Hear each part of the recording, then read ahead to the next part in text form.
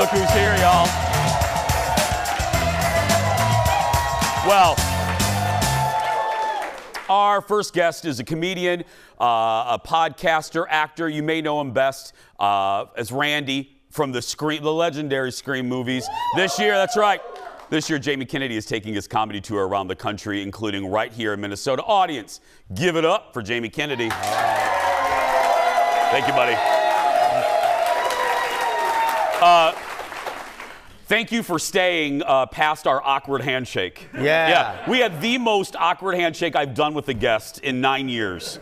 It really, we hugged, but then, we went like this. Yes, and we're like this. Yeah. And then I was like, is this awkward? You're like, yeah. Yeah, it's awkward. Yeah. Let me start with a compliment. I either like to start or end.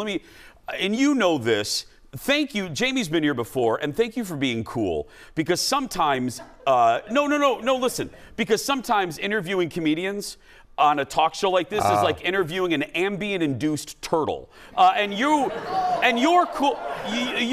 Aren't turtles kind of naturally on Ambien?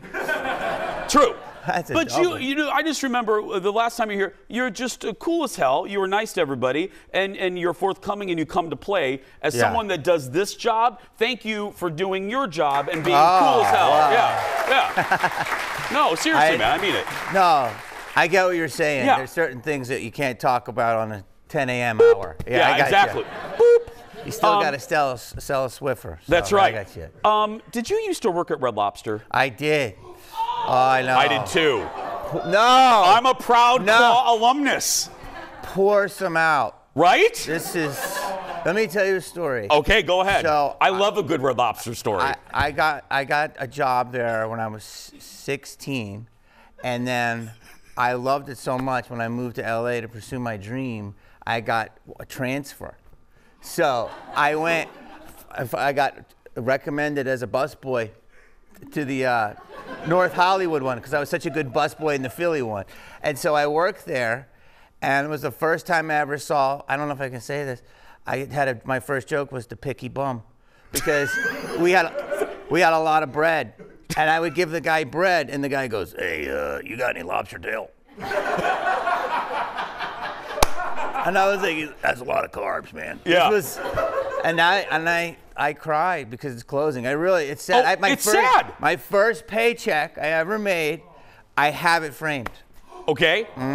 May I tell you my quick Red Lobster story? You should. Because I quit. It's your show. I quit in a blaze of glory. Similar to you, listen to this. We're about the same age. Listen to this. I too transferred here. I wanted to pursue a job in television. I worked in Indiana, transferred to this one here, worked there for 6 months. I went up to a table of about 12, and the woman at the head of the table looked at me up through her big church hat, and she looked at me and she goes, I didn't even say hi, Jamie. I said, hi. She goes, bring me my grape jelly. And I went, I'm sorry, what? And she goes, bring me my grape jelly. And I go, I'm sorry, ma'am, for what? And she goes, for my biscuits. And I said, ma'am, they're cheddar garlic biscuits. And she grabbed my arm and she goes, bring me my grape jelly, gay boy. And I snapped my arm back and I went, this ain't Cracker Barrel, biatch.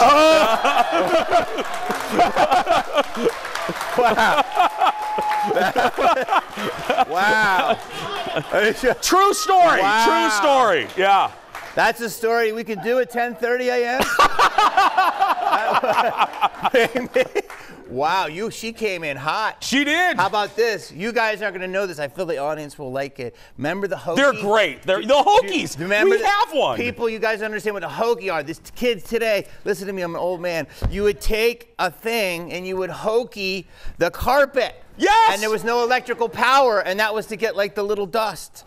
And dude, you would have to pick up lobster. You would have to pick up like shrimp tails. It was Jamie, as a special gift.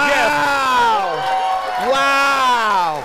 Wow. Let's come on. Jamie, let's Look go at over this. hokey this. Come on, Wow. let's go. Come on, we're gonna. Wow. There we go. Look at this. Let me tell you, the youth today have no idea how good you have it. Look at this.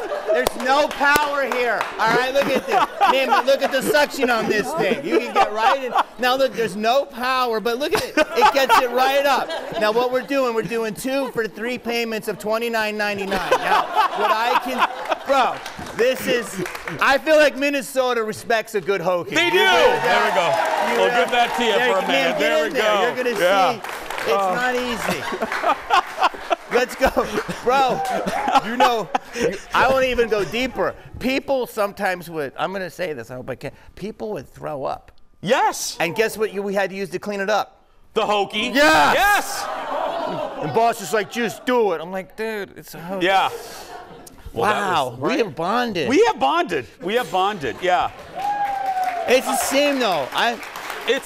I really am sad. Like I love. Me too. It was my first job ever. My mother's like, you got to learn about life, so go to Red Lobster. And Yes. You meet every type of person. amazing. Okay, speaking of that, do you like doing the conventions?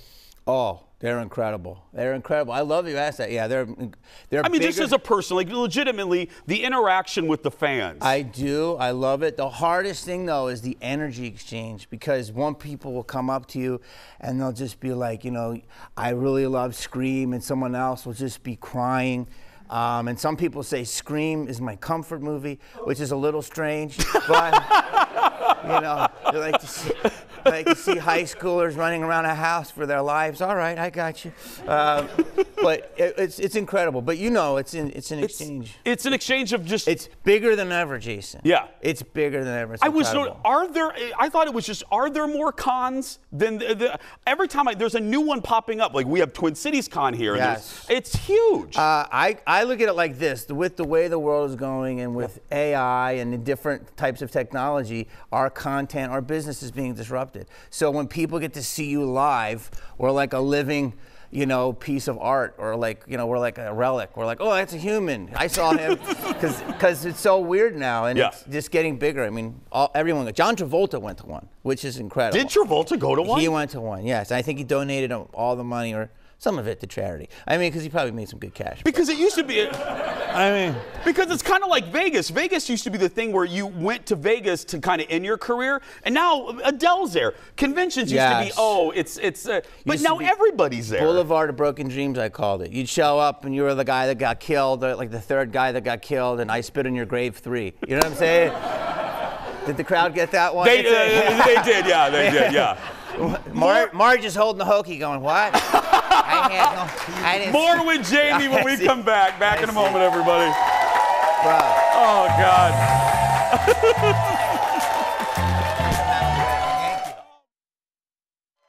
Welcome back. If you're here in the area, go see Jamie at Crooners. Tickets at Crooners' website. I'll give you the info in a little bit. Going on the road and stand up in this era, because again, go to Crooners if you're here locally in the great venue. 7 o'clock tonight. Is comedy hard nowadays? Because everyone's so darn sensitive. Yeah, you think? Yeah. Not this crowd. Yeah. Well, it's just like if you said, like, hey, you know, I had a sandwich and the wheat bread was incredible. We live in a society where someone goes, what do you got against rye? Like, True. No, I think it's even better than ever. You know what I'm saying? Really? Because people are so voracious for it. And, you know, since the pandemic, people have come back and they really want to absorb something live and laugh. And I feel so blessed to be able to do it. I'm not just saying that. Like, the connection with the audience and us is more than ever. But people will get offended. Yeah. And then people will then fight back against that, so they're even more of a fan. And there's a lot of people, I say, you know, that have a voice on social media, like, you know, because that's what it's done. But I think a lot of people should have laryngitis. So I think I'm just... Yeah. Not everybody should have a microphone.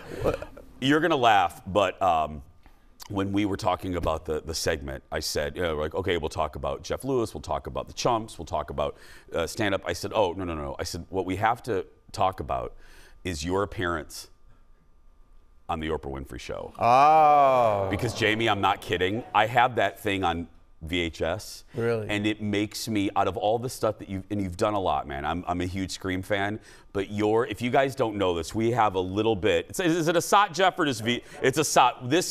Jamie did some pranks on unsuspecting audience members who signed up for a makeover, not realizing that it was really Jamie dressed as a new age beauty guru. Mm-hmm. Watch this. You can use this look when you pick up your grandkids from kindergarten. You can use this look when you're just, around the house, just kicking it. So I want you to trust me, Bubba. Okay, how are we feeling? Girls, bring over the wardrobe. I like to make everyone surprised. This is good because 20 million people are gonna see you on Oprah looking like this.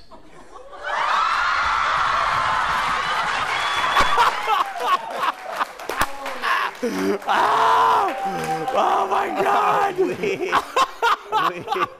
This is wow. That was a fun one. She came in. She was a nice, unsuspecting housewife, and we made her look like Marilyn Manson. So.